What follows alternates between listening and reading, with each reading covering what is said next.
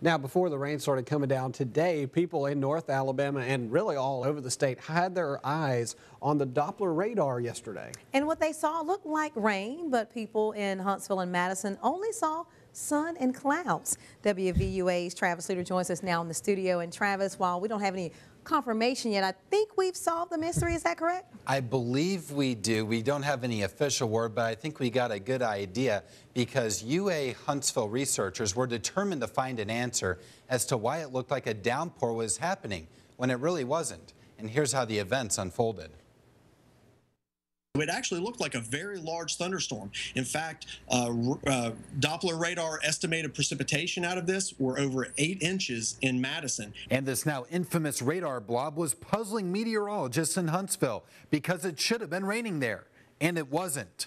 There was a lot of confusion and certainly a lot of speculation as to what on earth was happening that would cause something like this on radar when there wasn't any rain.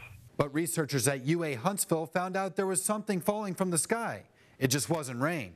Here's basically what it looks like. It's a thin, feathery fiberglass type material. Here's it on a little bit of a black backdrop, so you can kind of get an idea about what it looks like. It's suspected the substance is chaff, which possibly could have been launched at nearby Redstone Arsenal.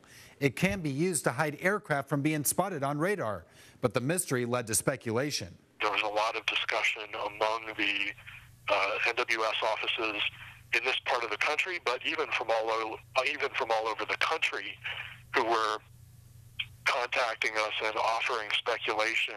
But some people took things a little too far with what they believe caused the commotion. Some of the more outlandish things that we heard were aliens, the mothership. I think someone even posted a picture of the Starship Enterprise with some kind of cloaking device sitting over Redstone Arsenal.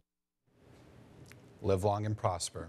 Arsenal officials stayed hush about what may have happened, but offered a statement saying partly, as a matter of operational security policy, we do not offer details concerning the circumstances under which testing activities are performed. Further discussing specific measures and operational procedures could adversely affect the success of testing activities. But it seems this likely it was much ado about a little bit of fiberglass. Interesting story, though. Yes, it was. I guess now we know what Area 51 feels like. Yes, exactly. And for us, I guess it was right there in the Tennessee Valley in Huntsville and Madison. All right. Thanks, Travis. Thanks, Travis.